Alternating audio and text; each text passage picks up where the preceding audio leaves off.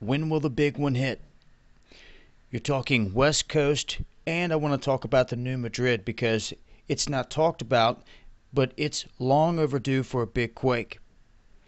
Now, we've seen some recent decent activity on the West Coast over the past few years, but what they're saying now is they have new information, new faults that have been put into these models, and really it's showing that there's things they never thought was possible before. Now, these earthquakes that can pop off, as we've seen many times before, they'll start in a pattern. As we've seen with some of the volcanic earthquakes, like the one that happened in Africa a couple years ago, they started marching toward the earthquake, and you knew it was a matter of time. They were going to hit the top. It was going to blow. We sat back, watched it happen. It was crazy. But in the same aspect, they're saying now those lines of earthquakes can reverse and go the other direction, something they didn't think was possible before. Now, quakes have been observed jumping boundaries, jumping fault lines, but only at a distance of 3 miles. They've now observed this happening at around 7 miles.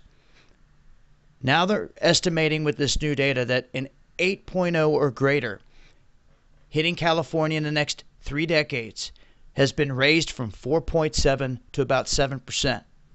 Now, it used to be thought that these quakes would hit along one line, but now they're saying the reason for this increase is because the growing understanding here is showing that earthquakes are not limited to these individual faults.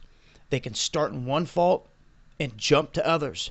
The result could be multiple faults rupturing in a simultaneous manner for a mega-quake, if you will, all in one area. And they say an area ripe that fits that description is the southern San Andreas fault. They say the area around San Francisco has a little bit less likelihood because it had a more recent earthquake in like 1906, but it's still in risky waters.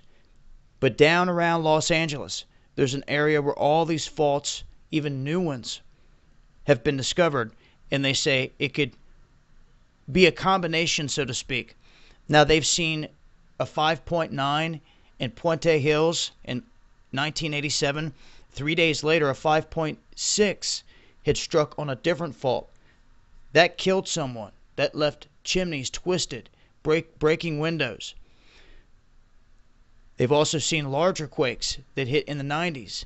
1992 had a 7.3 Landers earthquake. 1999 had a 7.2 Hector Mine earthquake. And this fault jumping also occurred in the 7.2 earthquake that hit along the California-Mexico border on Easter Sunday 2010. They said the border quake directed tectonic stress towards Southern California.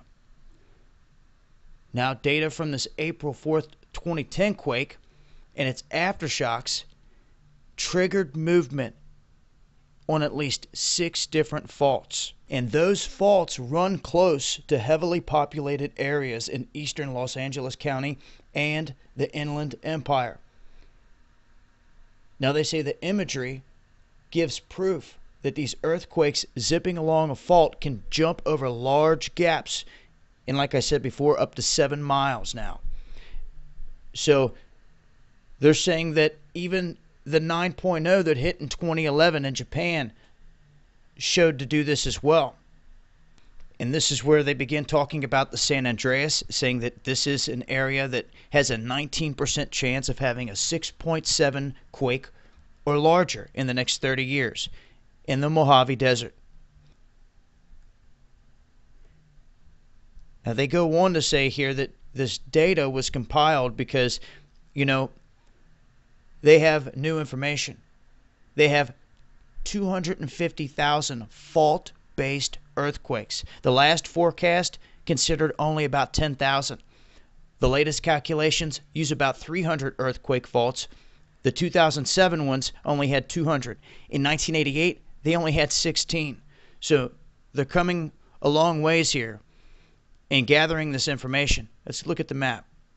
You can see the worldwide quake activity here over on USGS, and all these different quake maps have their ups and their downs. Like this one does not have the Azores quakes, and those are mid threes, not even listed for some reason. It makes no sense. Should be.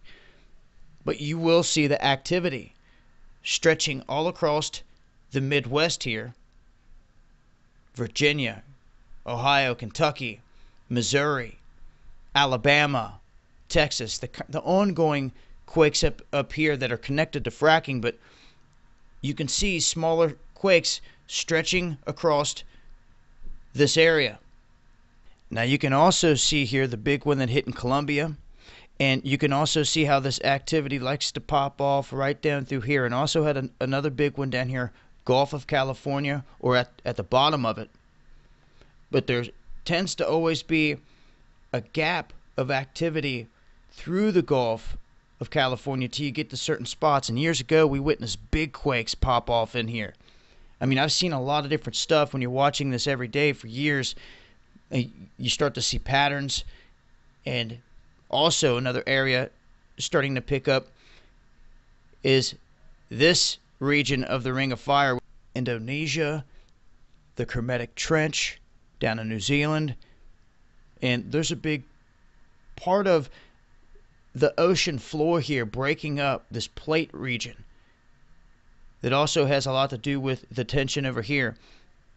But when other people are talking about the effects of the sun coming in that energy, and you'll notice that a lot of the effects, when you see blackouts, come on the sun facing side of the earth. That's when that energy comes in. Now here, looking at the other map, you can see the Azores. One just 4 hours ago. You're talking 3.3s, 3.6s, and talking about an area you want to pay attention to, but yet USGS has nothing on them. Now the only thing about this quake map is it only goes for about 24 hours and then it runs off. You can't toggle a setting, but it also has a lot of other features for like hazmat and disease outbreaks, things of that nature. But it keeps pretty good track of the quakes. But like I said, the big one already fell off here. You can see some 5.3s, 5.4s in this area down here.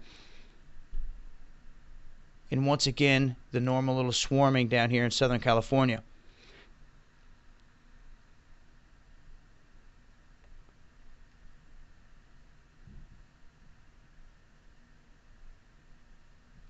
And this would be the area of concern, right down through here. And you can see right here where that plate boundary goes right down around through this area, wrapping right around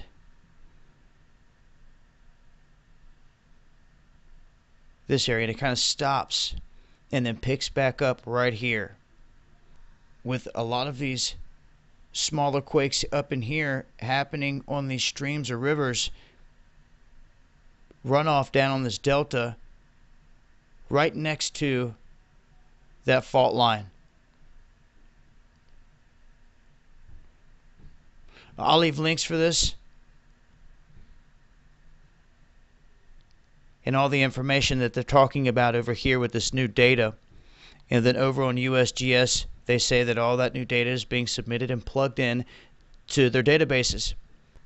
And it's showing more proof now that activity on certain fault lines can actually jump and be connected to other spots. That's why sometimes many of us have sat back and witnessed a big quake pop off, and not even an hour or so later, up the way, another one hit. But I'll leave links for all this stuff. Just wanted to do the update on some of this new information here that they are talking about, and the fact that these quakes have been observed jumping from plate boundaries, wider distances. And yes, we're long overdue for the big one to hit in the New Madrid. And as they're saying now, not too far off from a big one hitting in Southern California. And always keep an eye on the Juan de Fuca up here in this area. And you can see where these swarms hit down here at the mouth of the Gulf of California and all the way down through here, Costa Rica. I mean, these are hot spots down here. From Panama, the big one that just hit in Colombia. A lot of activity down here because this plate seems to get pinched and a lot of the tension comes off right down in here.